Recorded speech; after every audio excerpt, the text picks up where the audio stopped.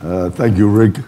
Let me start by saying it's a great pleasure to be with you, Rick, and with such a distinguished panel.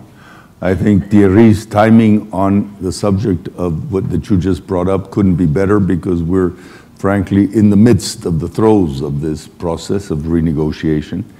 And I would like to break my comments into just simply 3 or 4 issues. Number 1, NAFTA, where it is, where it stands, what it's doing. Number 2, the wall, and where it is and what's occurring and its implications. Number 3, what is occurring in between, and then finally, what to do. Okay, so those are the guidelines. Starting, obviously, the 2 initiatives, both the renegotiation of NAFTA in the way it was cast and the construction of the wall, have created 2 very distinct feelings, which I think are important to say, within Mexico. The first one is one of uncertainty. Yesterday, we were already discussing the questions of uncertainty and maybe protectionism and other in several of the different panels. But here, very clearly, not knowing what is going to happen and when and so on creates this level of uncertainty, which is, from a business standpoint, apart from others, obviously a big handicap, because you don't know whether you shouldn't invest, how you should be going, and so on, and that has a cost, number 1. And the second one is the way it was cast, both the trade and the wall, created a certain level of resentment, and I think it's important to say it. When you're labeled as the culprit of all the immigration problems and all of the drug problems, and on top of that you have samples of the wall being shown and so on, it's not exactly the most conducive conversation to a good working relationship. So in that framework, let me tell you where we are on each one of these subjects. Number 1, in the case of NAFTA, I don't think I need to make an explanation of just how unbelievably successful it has been for all 3 countries. I mean, every single serious study shows it and demonstrates it. And to say that, you know, all trade of the US with the world, 40% of it is between Canada and Mexico. So it's been an enormous success. I won't go into more detail, but it goes beyond trade. It goes into rules of operation. And I think that that part of the trade agreement is less visible, but just as important. It sets a stage that brings comfort and support and credibility to a process. And I think that element of NAFTA is very important. Where are we right now? Well, I think we're facing a great opportunity and at the same time a great threat. Great opportunity, why? Because simply any document you reread after 25 years of operation has got to have many areas of improvement, given the enormous progress that has occurred throughout the world and within the area. So there are things that are very interesting, like enhancing the dispute settlement system, like bringing together all the new technologies in the e-commerce, like locking in transformations like energy, which occurred in Mexico and which is a total no-no in the first go-around, and which today can be locked in, and many other things that can be truly enhanced and made that much more efficient, that much more enforceable, and that therefore that much more credible. So there's literally today 700 very talented people working practically around the clock to achieve exactly what I just said. The 3 teams, Rick, the 3 teams from Canada, US, and Mexico are people who have known each other for well over 30 years, know their subjects, and know exactly what needs to be done. Okay? That's the good side of the opportunity.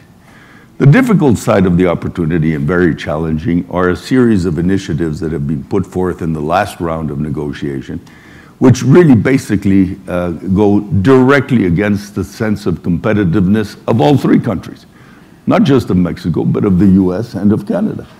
For example, like trying to administer a deficit. I mean, clearly that's not doable, nor should it be the measure of success. Such as doing away with a dispute settlement that brings credibility, strength, enforceability, and so on. Such as trying to link the agricultural industries of all 3 countries, which, by the way, have been enormously successful, to cycles that are not necessarily the ones attached to weather, but when one is producing and when one isn't, and so on. And then finally one that is a sunset clause, which I think is now being tabled, hopefully, which is we have to redo this process every 5 years. Well, that automatically condemns any kind of permanence and credibility for a process. So that's the bad side. The teams are working. On the wall, the casting is what is so wrong. It's clear that both Mexico and the US have a distinct interest in having an efficient border. The US, the drug side, the immigration side, which is so sensitive, though it must be important to mention that there's more coming back than going over now for the last 3 or 4 years.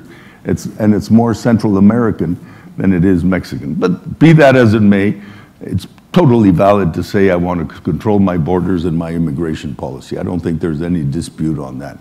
And the whole drug thing, I won't go down that lane because it's a co-responsibility and it's so much more complicated than just a sentence. But on the Mexican side, we're just as interested. There are thousands of armories selling weapons, state-of-the-art weapons, to the Mexican drug dealers right across the border. And those armories are being paid with almost $50 billion of drug money flowing into the leaders of the cartels in Mexico. The combination of weapons and money obviously make the battles so much more difficult because everything is so much more affordable for them than it is, in fact, even for our own police, to the extent that we've lost over 100,000 policemen in the last 3 or 4 years doing the battle. So I think that we're just as interested in that not flowing towards us and as they are in the other. And there's so many new ways to be able to control and monitor, and drones and so on, electronics and what have you. They could be so much more efficient if we both really set our minds to it. So both things are doable, both things are threats. What is happening right now? What is happening right now is very interesting. First of all, both countries, Canada and Mexico, but I'll speak for Mexico, we're developing very carefully our plan B. Should the United States decide to leave NAFTA, where do we stand and what do we do? And we're doing that in a very, very specific, grounded fashion. We're doing it by enhancing our trade agreements. By the end of this year, we'll have a state-of-the-art trade agreement with Europe. We're rekindling the Trans-Pacific Partnership without the US, which is very interesting. It sounded like dead in the water, it's not. And we've improved what is called the Pacific Alliance. Beyond that, we're finding sourcing for certain key products around the world, which are more than happy to come into our market and that hadn't been there. So we have a plan B. It's not the plan we wish for, but it's one we need to plan for. And so that's what we're doing on that side. I think also on the US side, and I'm sure you've seen this, the reaction from our colleagues in the private sector and in the different associations in the last week from these different things has been very strong. Their role in the lobbying very strong, so we'll see what happens there. And then finally, we've also been very clear in drawing the line on anything that affects our non-competitiveness. Both Canada and Mexico have done that. And I think there's very much of a great possibility that that will hold and that we will overcome the situation as we're seeing it right now. Canada, in turn, has just finished, as I'm sure you know, a truly state-of-the-art agreement with the European Union. I mean, it is by far the most modern trade agreement to date, and it includes all the different things that I just mentioned that we would like to have in ours and should have in ours. So there's the precedent, there's the capability, and I think. And then you have, I'm sorry? I still have a minute, I think. Is that right? I think that's a countdown. I'm sorry. I get carried away with my subject, so I'm sorry about that. It's just important to see that how the private sector is reacting. If you see the anti-dumping that was levied on Bombardier, and the immediate reaction of Bombardier making a joint venture with Airbus, means it's all about optionality. If you can't do it one way, you're going to do it another. And I think that that is very eloquent, and that speaks a world for what can be done. What do we have to do towards the future? Very simply, continue to strive for making the best deal possible, and we will continue in good faith to do so.